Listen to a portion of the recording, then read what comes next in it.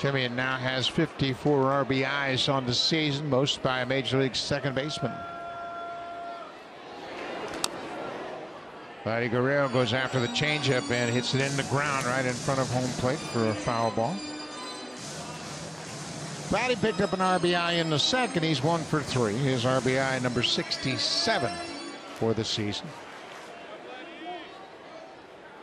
The Blue Jays just keep pouring it on. Remember, we had talked about the history of this season for the Blue Jays against Tampa Bay. They've had the lead in several different games, only to see the Rays come back and take advantage of their terrific bullpen. The Rays, coming into this game, had outscored the Blue Jays 21-7 from the 7th inning and later.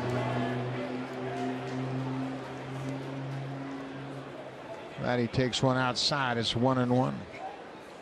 Something else Marcus said in his Zoom call today is we have to play better this weekend.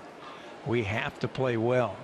He remembers what they did to him, the Rays did to him down in Florida at the end of May. He says we got to come back and show them that we're serious.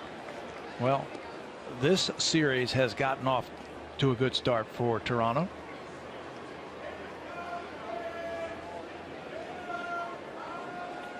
Two and one now to Guerrero, and with that home run, Marcus has moved into the 3rd spot in home runs. He is 3rd behind Ohtani and Guerrero. There was a big tie with 20 home runs. Now he has separated himself from that. Vladdy hits this one high and deep to right. Get out of here, ball gone. How about that swing? An opposite field home run on a breaking ball. And Vladimir Guerrero drives in 2 more runs with his 27th home run of the season. Is it that easy to be able to stay back on a breaking ball, high breaking ball like that, and hit it opposite the field out of here on a line drive? Special talent right there, Vladimir Guerrero Jr. Special talent.